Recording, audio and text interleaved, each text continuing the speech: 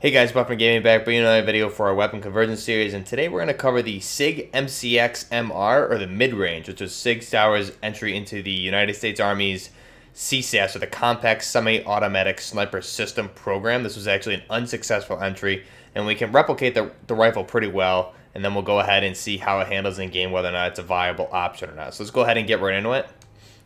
So here we see my final model. I'm going to go ahead and strip this down to the base MCX or the M13. So this is the MCX Virtus. So SIG Virtus. We'll go ahead now. We'll start from the base. I'll get rid of the camo there. So now, first off, we're going to start with a monolithic suppressor. This is, like I said, this is a compact semi-automatic sniper rifle. So we're going to go ahead and put the monolithic suppressor on there because we're going to use this for sound suppression and to get that damage at range. This is also consistent with a lot of the builds that I've seen of this weapon that we can see out there. So we'll go ahead and slap a suppressor on it. Now for the barrel, we're going to want the marksman barrel. So this is that 16-inch barrel that came with the MCX-MR. And this is obviously pros are going to be damage at range, bullet velocity, as well as recoil control. The cons being ADS speed and movement speed for this one, since it is the largest barrel we can get with the M13. Laser, we're going to go ahead and skip out. Now for optics, this is a tricky one. And we'll talk more about that in game. I'm going to go with the variable zoom for this one because obviously this is for the CSASS program compact semi-automatic sniper system. We want a variable zoom or something of long range capability.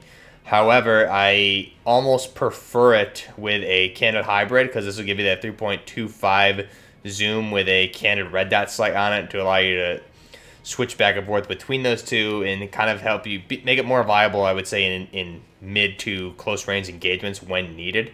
But for this particular one, to stay true with the actual IRL build, we'll go with the the variable zoom scope. So this is obviously toggle zoom level for this particular scope versus a sniper scope, which for this rifle, I don't believe we get one.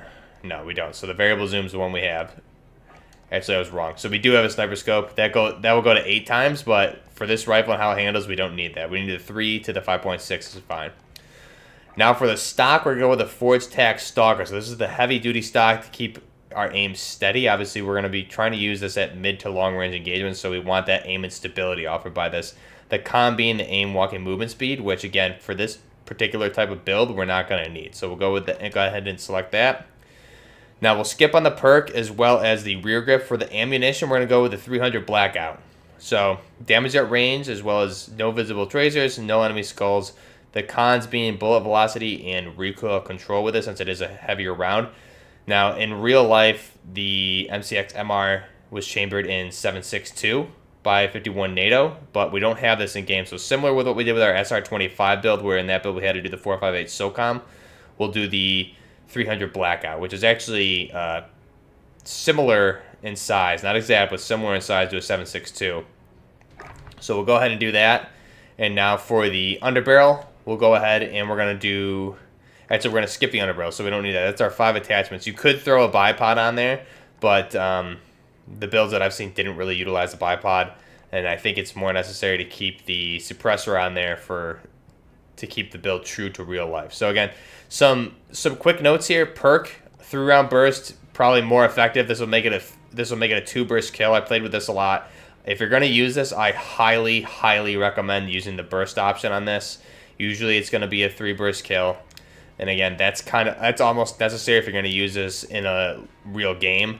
I would put that perk on for the 3-round burst and get rid of the suppressor, and then you have a more viable option. But to stay true with the rifle, we'll go ahead and use this build. Now for the camo, I'll show the real image on screen here after we cover this. I'm going to go with the Desert Snake just because of the color that the MCX-MR came in real life when it was going through the CSASS trial. This is the closest we get to that brownish finish that the weapon had in real life. That's the only kind of brown camo we get in game also. So we'll go ahead and select that, and this is our final version of the MCX-MR. So let's go ahead and take a look at it. So we're going to be using this for medium to longer range engagements. And again, I would highly, highly recommend 3-round burst, but for this particular video, we're not going to be using it. So this is the MCX-MR mid-range rifle out of the M13. Let's go ahead now and get in game and see how it handles with recoil, and then see how it does in game against bots.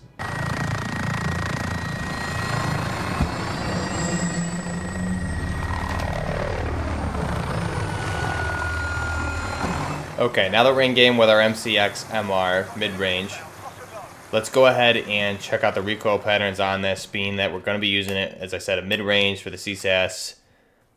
So we'll be using it mid to long range, is where it'll be effective, mostly mid-range. So let's first off, we're going to keep it on full auto, and we're just going to let this thing rip and see what the recoil looks like. I'm going to zoom in so we can get a better picture.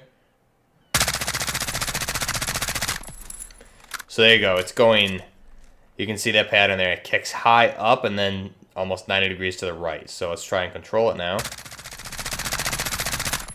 And this particular build, almost uncontrollable.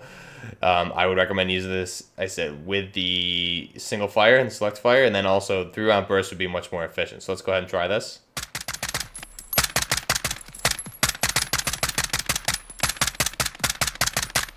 So you can see there, when we switch to single fire, it can be very accurate.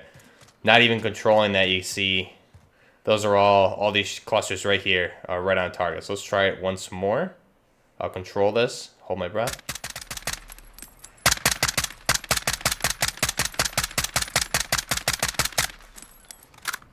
So there we go. Those are all body shots. Let's try once more.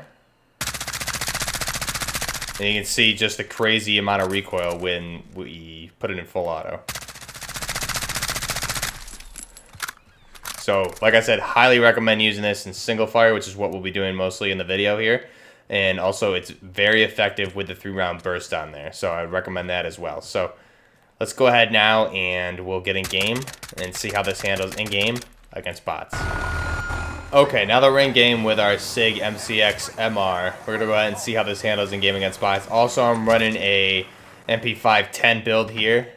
So, I have a video on that also on the channel. I'm running this as a secondary since the SIG MCX-MR is not viable at really medium or close range. So ideally you don't want to use this one on fully automatic, and tap firing it at single round burst is just not really viable either.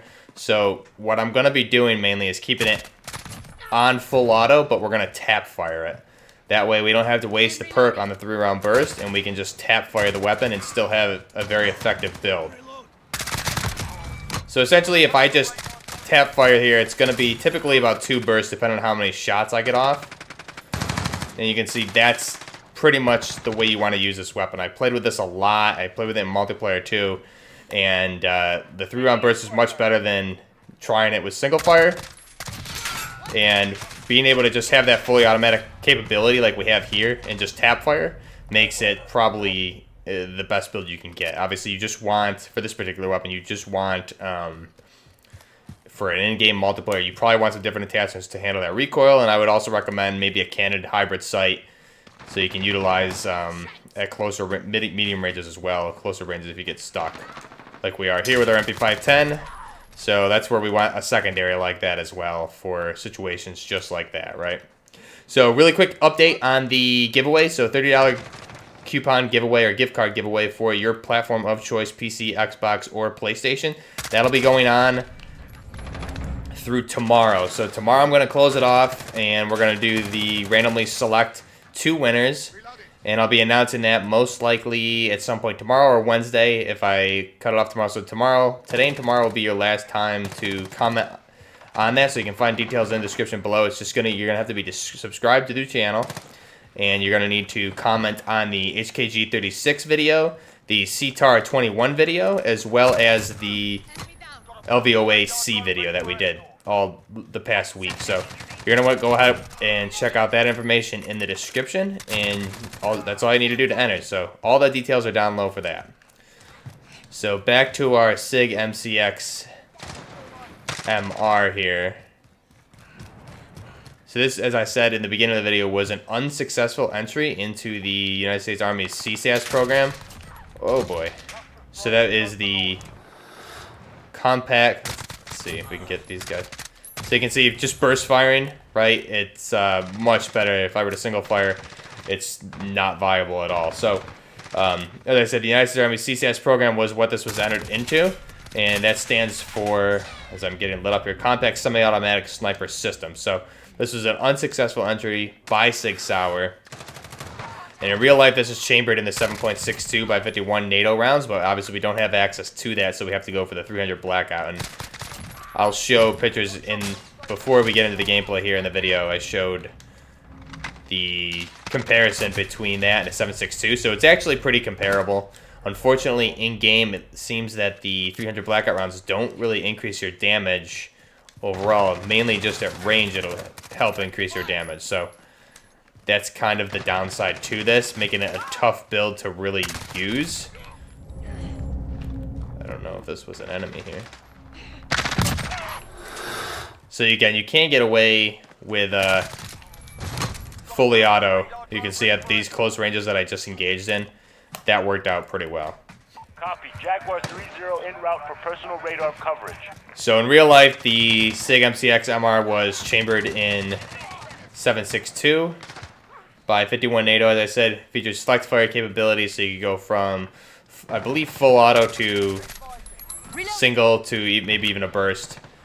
Also had it weighed total of 8.9 pounds with a 406 millimeter barrel, a 16-inch barrel. And it actually was compatible, the lower was compatible with an SR-25, so compatible with the SR-25 low receivers for use of the SR-25 box magazine as well. So obviously those two sharing the same round of the 7.62 by 51 NATOs. So I believe this was beat out by the HK, there we go, 417, which is the DMR variant of the HK 416. Also is in the same family of the M27 IAR, all by HK for that 416 build that they did. And that seems to be kind of what the military is going to. SIG, however, is in the running for the new program to replace the standard ARs, AR-15, M16 platforms. They're looking for a new caliber, that being 6.8 millimeter compared to the 5.56. So that's something that SIG is actually heavily in the running with, along with a few other competitors, so we can cover that on the channel at some point as well in the future. And this is why we want a secondary for situations like that, right? Because we would have never gotten away with that variable zoom scope, or just this slow ADS of this particular build that we have for the SIG MCX-MR. So go ahead and comment down in the description or in the comments below what you like about this build. Do you like this build? Is this something you would use in game? I also want to hear your custom builds that you want to see going forward. I think we're getting close to the end of actual conversions right now until we get to some more blueprints. So I'm probably going to be starting a new series soon. I'm going to be on vacation next week, so I'll have some content coming over that time that I'll have pre-recorded, and then I will probably dive heavily into a new series. But as more blueprints come out, the more conversions we'll be able to do. And so I have a few coming the next couple of days for that. Also, we have some shotgun and some pistol conversions coming, but again, we're kind of limited with what we can do with those. There we go. Cluster strike is going. So if you're not subscribed to the channel yet and you're liking the content, be sure to subscribe, like the video. It helps small channels like myself. And again, we're growing very fast, guys, so I thank you so much for all the support. We went from, you know, like 120 something when this game initially came out to we're almost at 8,000 today. So I really appreciate the support. I really love interacting with you guys. If you're looking to get a hold of me and you have something that you want me to look at, Twitter or Instagram is probably the best place for that. I have those descriptions down in those links down in the description as well as my Twitch page. You can check me out over there. I'll be live streaming there sometimes, but I think mostly we're doing YouTube live streams for now. So again, if you need to get a hold of me, those are the place to do it. All the information is down there in the description, as well as the giveaway, which is be going on through tomorrow. And then we'll go ahead and cut that off, and I'll be announcing a winner this week for those 2 $30 gift cards. Oh my god, got lit up. So as far as in-game viability, I think it's pretty viable if you're tap firing on full auto. Gives you a little bit, you don't have to worry about the burst delay, and again, you can kind of control the recoil better by tap firing it. I definitely would not recommend single fire. It seems to take 5 to 6 to even 7 shots, depending on the range, to kill somebody, which is just not even, there's no purpose whatsoever in using that. So you can definitely make this work with the tap firing on full auto. So I recommend it that way. You can try 3-round bursts as well. So let me know what you guys think of this build down below.